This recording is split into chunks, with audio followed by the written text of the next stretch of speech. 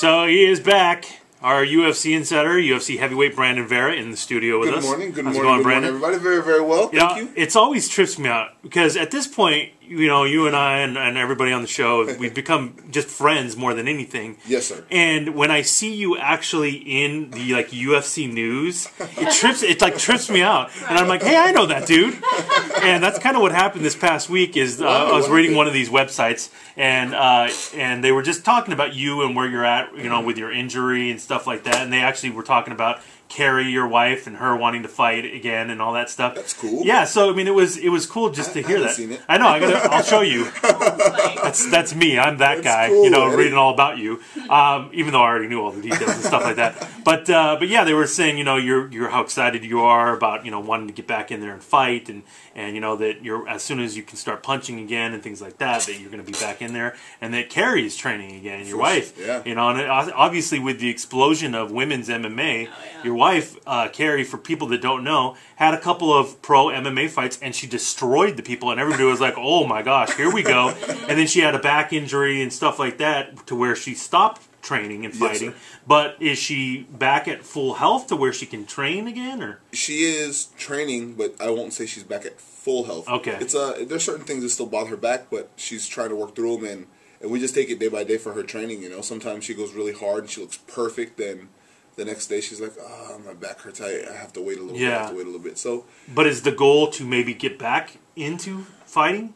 It's up to her back. That's what she says every day. She says she loves training, and the days that we have hard good days, she loves. But when her back's hurting and she can't even stand up off the couch, she's miserable. So, well, and what's cool about her too, hope, but we'll see. What's cool about her is that she has those fights that everybody was talking about, and then she has the name value too, being that she's married to you, for sure, and all that stuff, all that comes with it. So I can guarantee you, if she gets back into it, I mean, the UFC would come calling real quickly. That would be which would be awesome. cool, pretty that cool. That would be really awesome for sure. Yeah. I mean, which would be the first husband and wife duo in the UFC. That would be nice. How trippy would that be? That would be super nice. Yeah. All right, so that'd be amazing. Yeah. So Brandon, let's talk about the fights this weekend. UFC on Fox. Please, Fox. Say it again, on Fox. On Fox, which is free. Free. We had Mr. Benson Henderson on the show this week, talking to him a little bit about coming off a loss, which is very difficult, especially if you were the champ. Having the belt and defending it, and then losing it, having to come back and fight, and you're not even getting an immediate rematch. You got to work your way back in. How difficult that must be. I can only imagine. That's something that I never had to deal with, unfortunately. Yeah. And it's just, any loss is hard. But for him, the loss last time wasn't a bad loss. He got caught. Granted, I'm not taking away anything from Mr. Showtime, but he got caught. He got caught. He didn't get beat up. He didn't get wore down. He didn't get pushed around in the cage. So it wasn't a bad loss. It was just he got caught. Right. So now he's fighting another person, Mr. Thompson, that has the ability to catch somebody. He has the ability to catch him on the feet. He has the ability to catch him on the ground. So he's going to have to take some precautions. But if he fights the way he normally does, Mr. Benson Henderson, I think he will walk away with the victory that night. Well, what's interesting to me is the mental aspect of it. Like, you've seen this before, where guys who had the belt and came back and had to fight again, a.k.a. like Rashad Evans. Yes, sir. And they just didn't seem as into it. If they're not fighting for the title or defending the title, it's almost like, well, what's the point? I think a lot has to do with it. Everything from the mental aspect to the financial aspect to maybe the desire aspect. Right. It could be a lot. I have never been in that situation. You've been in situations, though, where mentally you weren't ready to fight. Yes, sir. And how do you get through that?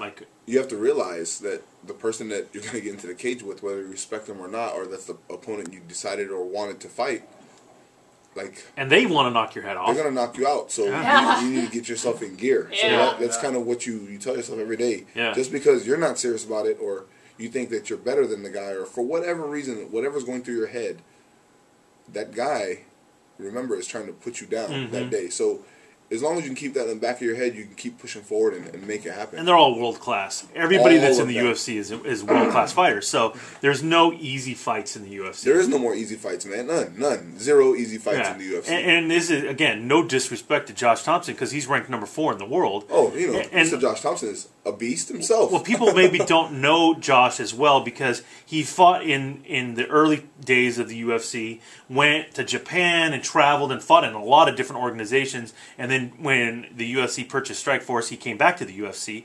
And his first fight in, kicked Nate Diaz's head off. Yes. Which is a tough thing to do because Nate Diaz has never been finished in the UFC. Josh Thompson finished him. Yep. So talk a little bit about what Josh Thompson brings to this fight. Josh Thompson is a fireball. I think I would describe him as a big, dominant cruise. Like, he doesn't stop moving. He likes to go a lot, really hard.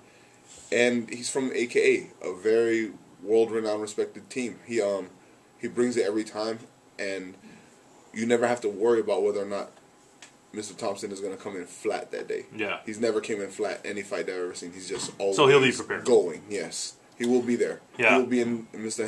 Henderson's face every second of the fight. Yeah, now, if you were looking at the fight and you say if Benson trained properly and he has his head straight, he's going to win the fight, where do you see it going? Do you see this being a stand-up fight or going to the ground? I see it being a stalemate on the ground, but I see the stand-up portion being Mr. Henderson's favor, in his favor. Right. And it's a 5-round main event, and Benson Henderson is used to 5-round fights being the champ, so that might be in his favor too. That could be in his favor, but I've seen Mr. Thompson fight Gilbert Melendez in a 5-rounder. That's true. And they went until the referee jumped in the last round, last second. They were still throwing blows. And they were still ready to swing. So that's a good point. He's going to be in shape. I just think the power is going to be a different factor.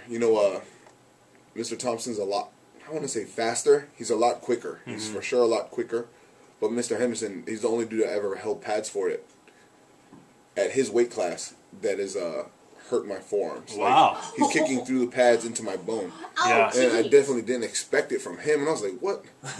Do that again. Yeah. Let's do this again. Yeah. Bang, bang, bang. Oh my God, man. You kick like a heavyweight. Yeah. Nice. Wow. So he's got them big Asian legs. Yeah.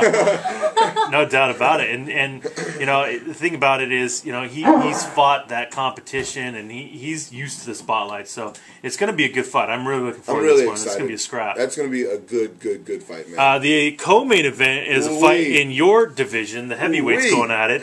You got our boy Stipe Miocic, who we hung out with in Vegas a little bit. That guy's a maniac. He's taking on Gabriel Gonzaga, who's on a bit of a win streak himself. How do you see this fight going down? The person with the faster, more agile guy is Stipe, for sure. But Gonzaga has that super, I don't know where he gets that power from, but he's got that super knockout power when he's focused.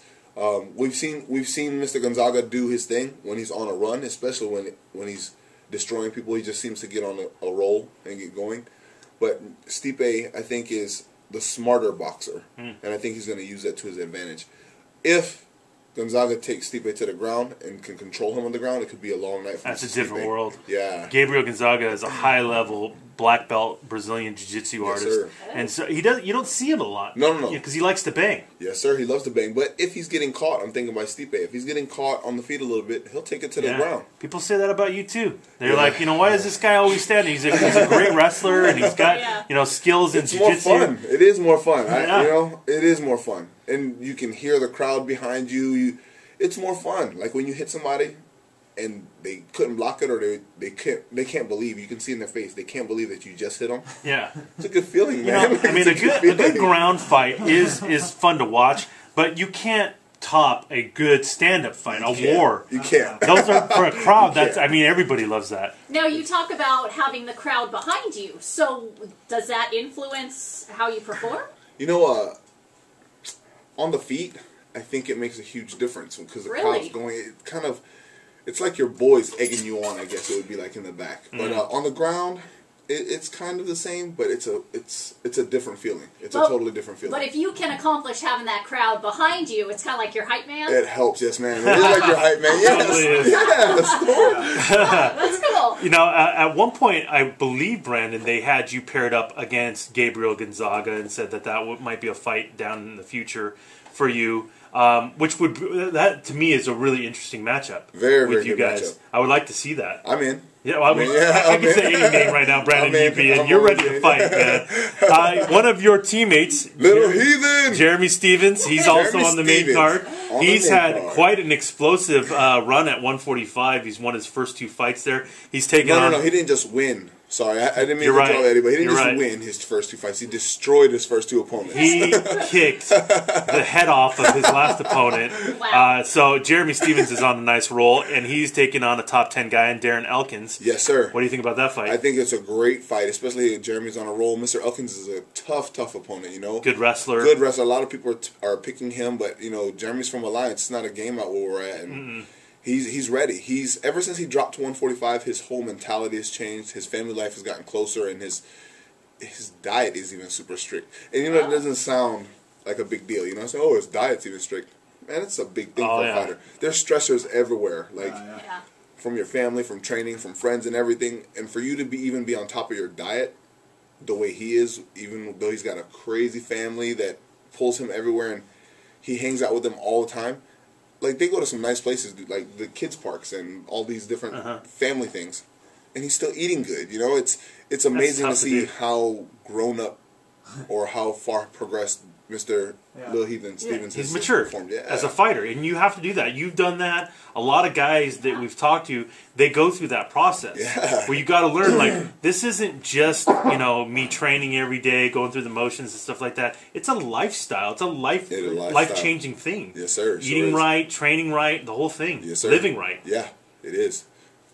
Oh, I thought you raised your hand. Oh, no. Were you just picking your nose? No, Eddie, I had an eye booger. Oh, my bad. My bad. Eye booger. I mean, you didn't have to point it Yeah, out. so this is going to be a good fight, man. A good fight card coming up this weekend. Next week, we got to talk about the big. They've made it a tradition now, the UFC, to have a huge fight card on Super Bowl weekend. Oh, that's right. Oh, yeah. They didn't put it together. Yeah, so there is a big one. 2 title fights coming up And so next do they weekend. do it Saturday night, like how? Yeah, the day before. So it's like a big pre-party. So you have a huge sports Exactly. weekend. Amazing. Oh it's my amazing. gosh. Exactly. This is in Vegas. Yeah. Yes. They've done it in Vegas. It's nuts. No, actually, this is in New Jersey. This is the one they're doing in New Jersey, which makes sense because that's where the Super Bowl is. Yeah, for sure. But yeah, I have seen them in Vegas the day before the Super Bowl, and it gets crazy. Packed already. So Right. that vibe there, the energy's already there. Yeah. So New Jersey and the Super Bowl's there. I can only it's gonna be imagine. nuts. I can only Yeah. imagine The what's fact gonna there be are out there. 2 titles on the line. Yeah, we're Two. gonna get into that next week. Wow. No doubt about Yes, it. there's 2. Right on, right on. All right, well, Brandon, we'll talk to you next week with all these fight cards coming up. All right. Thank you very